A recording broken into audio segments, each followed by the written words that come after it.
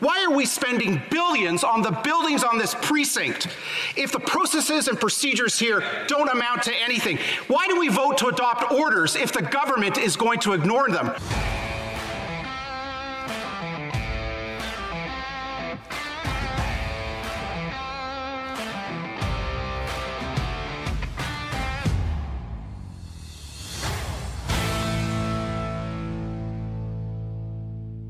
Welcome back to Northern Perspective, everyone. I'm Cypher. And I'm Fox. Trudeau's past continues to come back and haunt him as the long-lost documents of the Winnipeg lab leak scandal are finally revealed. For those that may not remember how this unfolded, here's a brief refresh. Let's take a look. Good morning. Dr. Zhang Chu has been recognized by the Governor General's Innovation Awards. This work can't be done without teamwork. She and the team at the National Microbiology Lab have been praised for developing an Ebola vaccine. But just over a week ago, Chu, her husband, and her students from China were evicted from Canada's only Level 4 lab, their security access revoked. Staff at the lab was told last Monday the couple is on leave and not to communicate with them. We're getting this from sources who work at the lab, but who don't want to be identified for fears they'll be punished. They say this is coming just months after IT specialists entered Chu's office after hours and replaced her computer, and her superiors stopped authorizing work trips to China. Manitoba RCMP confirmed it was called in by the Public Health Agency of Canada on May 24th. A spokesperson says the agency is investigating a policy breach, calling it an administrative matter, and it's taking steps to resolve it expeditiously. We can assure Canadians that there is no risk to the public and that the work of the NML continues in support of the health and safety of all Canadians. Following that breaking story, it was announced that an RCMP investigation was underway to understand what happened.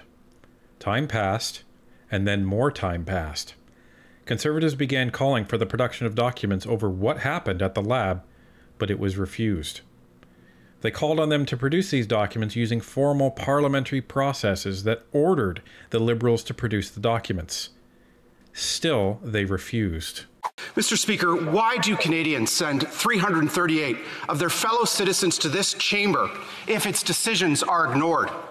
Why do we spend $400 million a year on Parliament if our votes don't mean anything? Why are we spending billions on the buildings on this precinct if the processes and procedures here don't amount to anything? Why do we vote to adopt orders if the government is going to ignore them? When will this government show some respect for Parliament and follow the order of this House to produce the documents related to the breaches at its Winnipeg lab? Well, the Honourable Minister. The government even went so far as to actually sue the Speaker of the House, Anthony Rota, to prevent the documents from being revealed. The article reads, "The legal challenge against a ruling of the House stunned opposition MPs who were notified about the court application late Wednesday afternoon. An order of the House, backed by a majority of MPs last Thursday, called on the Public Health Agency to produce records it had been withholding from a Commons committee for months." Mr. Rota called the court action a quote-unquote urgent matter and vowed to vigorously fight the government, saying House of Commons law clerk Philippe Dufresne will prepare a legal defense. Seeing that he was not going to get away from the committee investigations and the production orders, Trudeau did the one thing he vowed never to do and criticized Stephen Harper for. The Liberal Party platform in 2015 said it wouldn't use prorogation as a political tactic. There are several committees investigating you right now, and those efforts will be shut down as a result of your move today. How can you have said that in 2015 and do this now? Stephen Harper and the Conservatives prorogued Parliament in order to shut it down and avoid a confidence vote. He dissolved Parliament to escape scandal on August 15th, 2021, right before the start of the fall session, and called the 2021 election. That was that. But it didn't stop the Conservatives from their pursuit of the documents.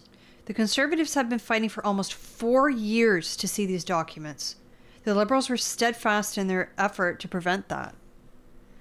And today, we finally learned why. We've just received these documents that Trudeau has been covering up for years. Documents related to a massive security breach at the Trudeau government's most sensitive laboratory, where the most dangerous viruses and pathogens are studied and handled. We have learned that the Trudeau government's head of pathogens was collaborating with members of Beijing's People's Liberation Army who are responsible for bioweapons and bioterrorism. We know now that a People's Liberation Army official was able to gain personal access, walk in the door, look at computers, and have access to all of our most important virological secrets. Let me, if you think any of this is hyperbole, read the report yourself. This is from government documents, the Trudeau government's own documents. It says here on page 142, Winnipeg Lab scientist Dr. Chu, pathogens unit, the top person in that job, according to documents on page 242, quote, represents a serious and credible danger to the government of Canada as a whole, and in particular at facilities considered high security due to the potential for theft of dangerous materials attractive to terrorists and foreign entities that conduct espionage, damage the economic security of Canada, end quote. It states further on page 239, investigators assess that Dr. Chu communicated with foreign entities during her trips to China. The evidence obtained from interviews and from information collected from the electronic content of her devices reveal that this is indeed the case. As a subject matter expert with access to sensitive information and dangerous materials, Dr. Chu presents a realistic and credible threat to Canada's economic security when conducting repeated and clandestine meetings with foreign entities, end quote. So, just to kind of unpack what the problem is here, folks. So, there are different levels to laboratories around North America. And the higher the level, the more sensitive and the more dangerous the material is contained within that lab. And also the more equipment or more specialized equipment, they would need to be able to handle those samples safely. So the Winnipeg Laboratory is Canada's only level 4 laboratory. And that means that in Canada, that has the most dangerous viruses in the country under lock and key. The problem is that these scientists were suspected of espionage, were suspected of working with PRC officials and transporting them potentially very dangerous viruses that could potentially be used as bioweapons. This is an extreme concern, and this is why the Conservatives have been in hot pursuit of these documents for the last 4 years. So this is no joke. Well, both of the viruses that were sent to the Wuhan lab were, well, the Henipa virus and the Ebola virus, and both of those have mortality rates of up to 70%. That's really, really bad. And what does that mean? That means that 70% of the people that catch it are dead. That's what that means. You know, COVID had a mortality rate of something like 0.05 or something like that. Something like that. So just think about that. COVID having a less than 1% mortality rate versus these viruses that have a 70% mortality rate. So it's serious, serious stuff. And sure, these people were detected and then they were ousted from Canada. But the Liberal government refused to tell anybody what happened. Then it says Dr. Chu conducted joint research with the Major General Chen Wei of the People's Liberation Army, who, according to page 236, is a noted top virologist at the Academy of Military Medical Sciences and is China's chief biological defense expert engaged in research related to biosafety, biodefense, and bioterrorism.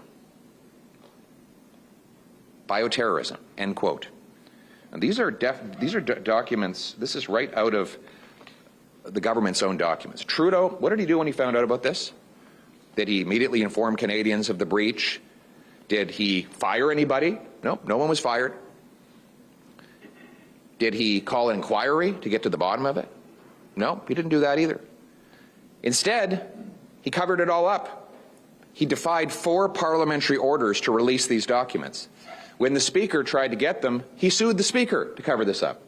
He said it was all for national security, but now we know from a committee composed of 4 members of Parliament, including 1 Liberal, and 3 judges, and I quote, the information appears to be mostly about protecting the organization from embarrassment for failures in policy and implementation, not legitimate national security concerns, and its release is essential to hold the government to account. In other words, there was no national security reason why we couldn't have had this before.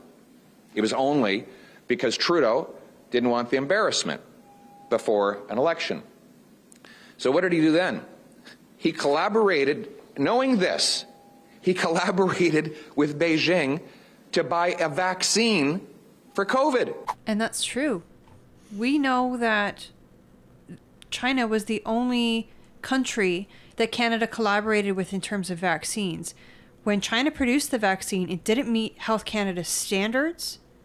And that's why Canada ended up buying something like 10 times the amount of vaccines that we needed for our population, because they were just scrambling to buy up anything and everything that they could, because they put all their eggs in one basket in China's vaccine. We don't know the final number, but it was somewhere in the neighborhood of $50 million that we sent a Chinese pharmaceutical company called CanSino. And some of you probably remember that name because there was a whole scandal around that. Why we're sending a Chinese company that money, but that's what they did. And there was no way it was ever going to meet Health Canada standards. So, there you go. But he did this knowing that these 2 scientists were collaborating with China and to steal our stuff. This is the Prime Minister, and this is also the same government that the NDP has been propping up this whole time. This is the government that the NDP has supported year after year after year. But, at least they got a crappy little dental plan.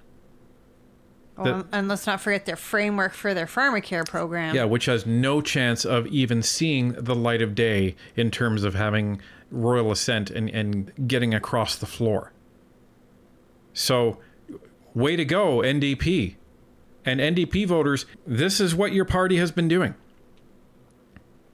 I hope you hold them to account. Could you imagine if the deal that Trudeau wanted to sign with Beijing had gone ahead and we had procured China-made vaccines after learning this information? That's what was in this guy's head. And if you think for a minute, because I know there'll be all kinds of excuses, well, he's not responsible and how could he possibly take ownership of what happens in his government? Let me quote him. He has a document called Open and Accountable Government. And I quote, "As head of government, the Prime Minister has special responsibilities for national security." End quote. It's his responsibility. This is his government's lab. It's not a random university lab. It's the top lab for the Prime Minister's public health agency. And he is exclusively responsible for the machinery of government as Prime Minister of the country. So this is on Justin Trudeau. I will add one last thing. Not only did he cover it up, not only did he try to get a vaccine from China after knowing this, he called a snap election to make sure that the voting would happen before this came out. And what happened in that election? Beijing interfered to help him win it. This is a man who says he admires China's basic communist dictatorship. We cannot trust Justin Trudeau to keep our people and its country safe. We need a strong, conservative, common-sense government that will root out foreign interference, protect our critical secrets and our medical research, and stand on guard for our country to keep our people and our nation safe.